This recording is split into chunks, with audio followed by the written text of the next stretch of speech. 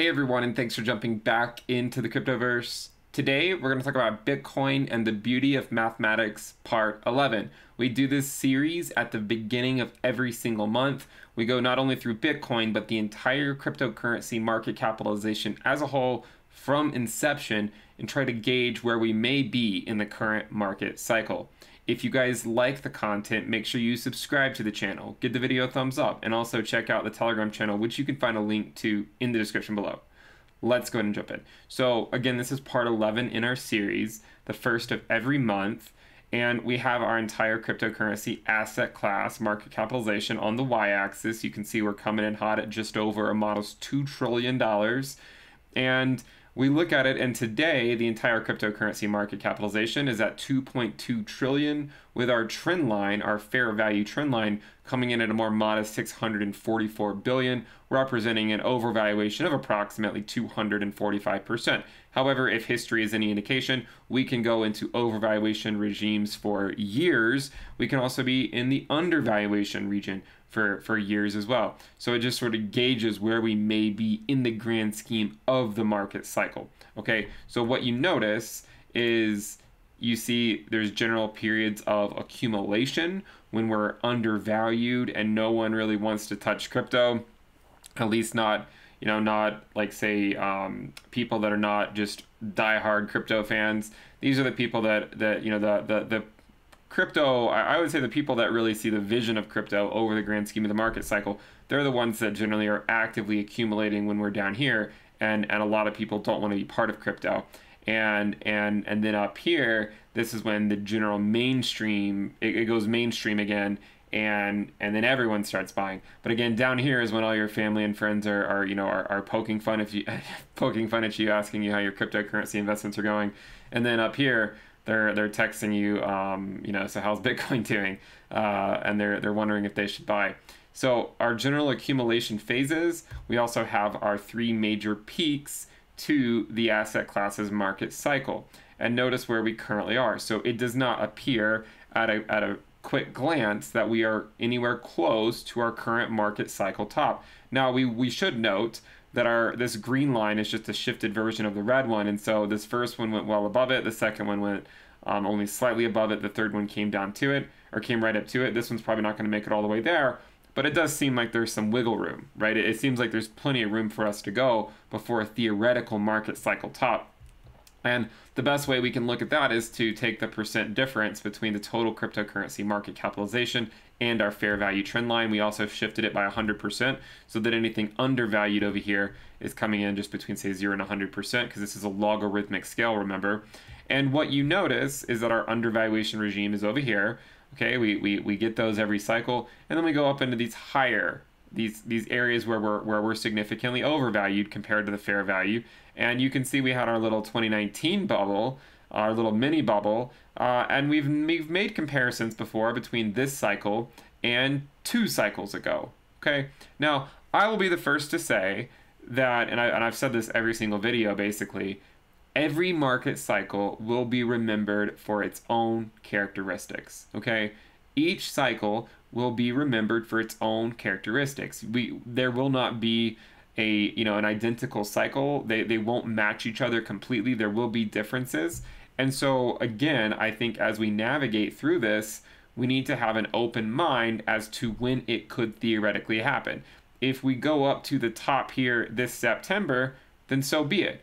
If it takes us longer, then so be it. But I think we need to maintain some level of flexibility, and then we can see how things unfold on the charts and then come to some more reasonable conclusions once that happens. So one of the things we also discussed is the similarities between the intra-cycle volatility of our current market cycle with 2 cycles ago. Okay, so we had our first major capitulation, the green bubble, our 2019 pump. This one was back over here in 2011 and 2012.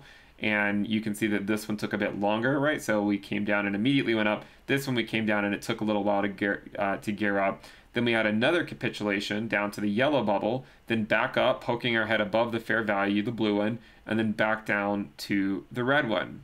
Okay, our final capitulation here, our pandemic capitulation here, and then back up. And so one of the things we've discussed is the idea that if you look at the overvaluation here, it was 2,000%. This one was around 700%. It represents about a 1/3 difference. If we were to go 1/3 from here to here, we have in fact hit those levels. Now, this is a very dubious extrapolation because, you know, extrapolating from just one data point is very hard to do, but it's just to show you where we could be in the cycle. Again, I will contend that it's very possible that we just continue moving up and maybe we correct later on, but we just want to continue to see how this plays out on the first of every month. Of course, on the first of every month, you can see we have, because the last time we drew this bubble up here, we were actually all the way over here, and since then we've made that move up even further. So it sort of feels like we're at a crossroads. Okay, it sort of feels like we're at a crossroads. Bitcoin is, you know, right now it's at like 57 to 58K. The prior all-time high is just shy of 65K. Clearly, if Bitcoin went back into price discovery mode, the entire cryptocurrency asset classes market capitalization would start moving up significantly again, and then we'll have to see where we are on this curve. Now, you might think that it looks like we're close. This is still a logarithmic scale, so this would be 400%. We need to get to 800% before we're even within like shouting distance of this sort of macro level governing trend line. Now, I don't think we're going to go identically up to it. We could go just below it. We could go just above it. But I do think it sort of shows where we may be within the grand scheme of the market cycle. And whenever we do make it up to this level, then the risk at that point is going to be incredibly high. Incredibly high. So one of the things I wanted to mention is if we continue moving up, let's say we continue moving up for a couple more months, does it negate the idea of a double peak cycle? It could potentially negate the idea of a double peak cycle. And you know, if Bitcoin continues moving up through the summer and we see it going up in May and June and July and August, then it's going to make the double peak cycle less and less of a possibility. However, if we go look at what the actual double peak cycle looked like, these are 2-month candles. Okay, so these are 2-month candles. And what you'll notice is that in this double peak cycle of Bitcoin, it says 8, but it was actually 9. I thought I changed it to 9. It was 9 2-month candles in a row. So 1, 2, 3, 4, 5, 6, 7, 8, 9. Okay, so we had 9 2-month candles in a row. Where are we today? 1, 2, 3, 4, 5, 6, 7, 8, 9. We're in our 9th. We just started our 9th. Our 9th candle will go from May until the end of June. Okay, so it might seem like if we don't immediately put in a local top, that it's decisively not a double peak cycle. But again, looking at this chart, and now, okay, so now it says 9 on both of them. Looking at this chart, we can see some similarities here. Okay, 9 2-month candles in a row, followed by a cool-off period, followed by another major move up. And so right now we're in our 9th 2-month candle in a row. Okay, and for this to be green like this one was, we would need to stay green, or we would need to close, you know, around. I don't know exactly what it was, but it was around, you know, it was around the $58,000 mark. So we would need to close above that level by the end of June. Okay, so on the June monthly close, the monthly open of July, we would need to close green, and then we would very much be emulating what happened 2 cycles ago, and then we'll see what happens after it if we sort of get that cool off period for maybe 4 months or so. That's what happened over here. I mean, these are just 2 candles, but remember they're 2-month candles where we just more or less went sideways. So that would be 4 months potentially of sideways movement, maybe even more. And so I think that's something to keep an eye on. So it's certainly possible that if Bitcoin moves up too quickly over the next 2 months, then I think there's a decent chance that it would negate the idea of a double peak cycle.